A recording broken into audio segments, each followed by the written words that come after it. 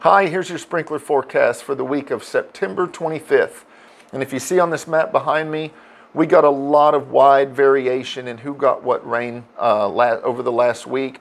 So we've seen that we got anywhere from 0.04 inches to 0.4 inches, which can dramatically change whether or not you need to water. So if you have any question, we would advise right now to go ahead and water. If you don't know exactly how much rain you got, doing a single watering might be the best, safest thing to do.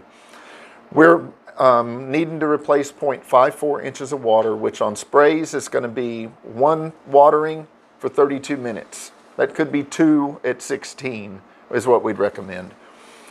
For rotors, 1 watering for 77 minutes. Multi-stream, like MP rotators, 1 watering for 49 minutes. And for drip, 1 watering for 22 minutes. Shrubs and trees, water once, real heavy, deep and infrequent.